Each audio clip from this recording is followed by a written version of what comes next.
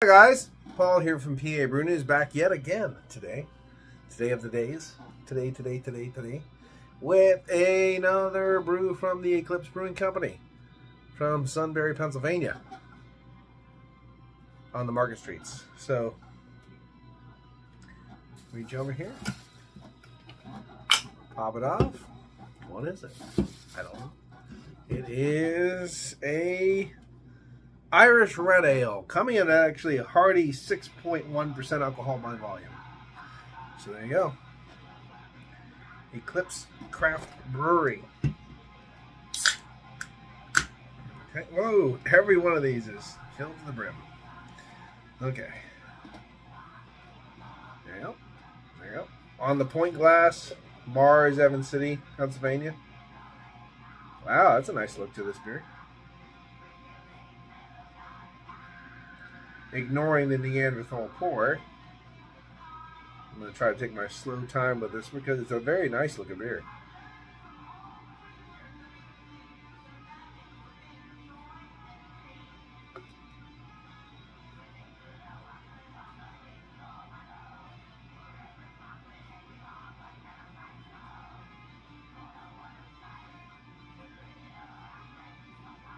There you go.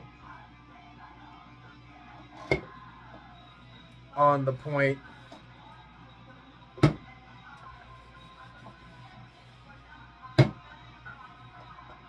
right. Very copper color. Really nice. Caramel copper color. Cheers.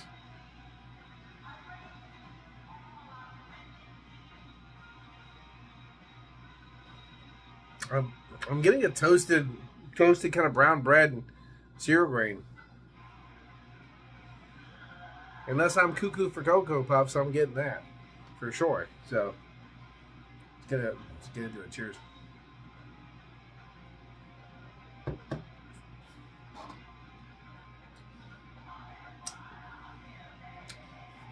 Not as crazy in the nose or in the mouth, but there is a soft breadiness to it, cereal grain sweetness kind of a thing going on. Little earthiness, little just earthy pepperiness, nothing too crazy.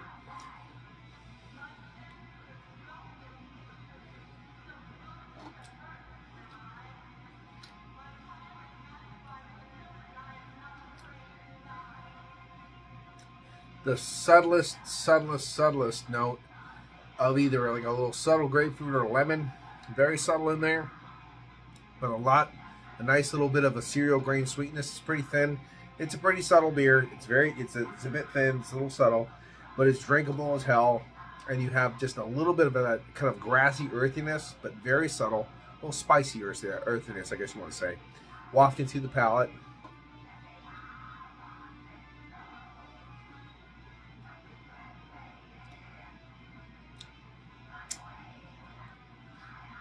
Yep, peppery earthiness in the back of the palate.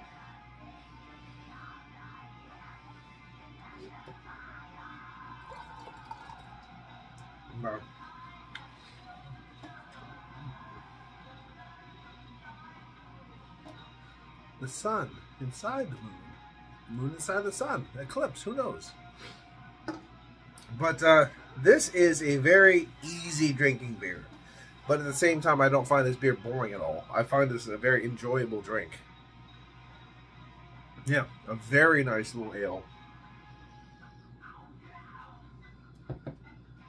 It's literally just what I want out of some beers sometimes.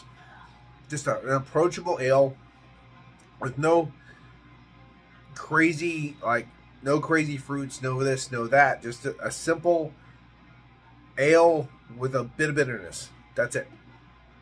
This is what it is in spades. I wish the malt base was bumped up a bit. A little bit more of that kind of like toasted brown bread, cereal grain sweetness was a little bit higher, but not too high though. You know what I mean? Like, so I'm not saying what they're doing is bad, because too much of that without enough hop present is, you know, bullshit. This seems balanced really well. This seems very cohesive, Joe.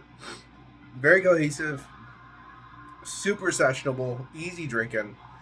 I don't know how much this is, but if this was something that was very affordable, like in the. I mean, you get like honestly, get a 4-pack of Tall Boys for $10 kind of thing. Like I could buy shit tons of this. This is really good. I like this. I like this a lot. I like this a lot because of what it is. It's not trying to be anything else, if you know what I mean. Their lager was good too, but if I had to pick a beer to drink to session, it would be this right now. I'm really happy with this beer. This is a good beer. So Irish Red Ale, on point, man. Really good. Not too much, not too little. Kind of right down the middle. I like it. 8 out of 10, man. This is a good one. This is a really, I would say, textbook, but it's just really nice. It's a nice little beer. So I'm gonna, instead of 7.5, then my little textbook score, I'm gonna give it right to the 8 out of 10. This is really fun, dude. I'm really enjoying this. I'm gonna just kick back, listen to my music, and just drink this beer. Wow, good times. The Paul for Paper News. Cheers. Watch your finger. Bye-bye.